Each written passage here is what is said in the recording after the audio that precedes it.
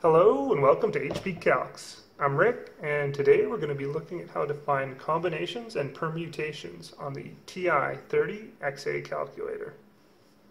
To do this, we'll be using the following keys: the second function key, located here, the 8 key, which has the second function combination, located here, and the 9 key, which has the second function permutation, located here.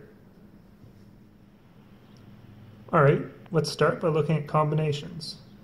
With combinations, you choose a certain number from a set, and the order does not matter.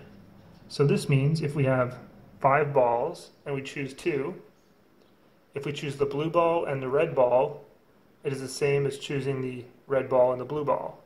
It's the same result. Let's try this out. If we have 5 and wish to choose 2, we enter it like this: 5, second function 8, 2, and then press equals, and we see there are 10 possible ways to choose 2 from 5 if the order does not make a difference. So let's try a bigger number. How about if we have 100 objects and wish to choose 3?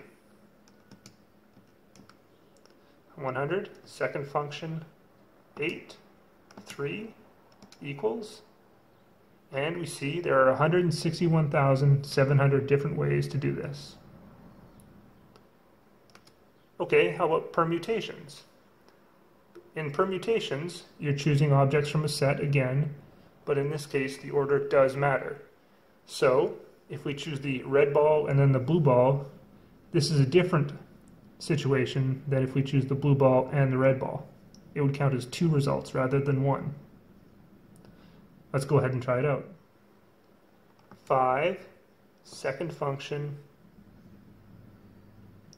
9, 2, equals. And we see there are 20 possible permutations of this. Let's try a bigger number.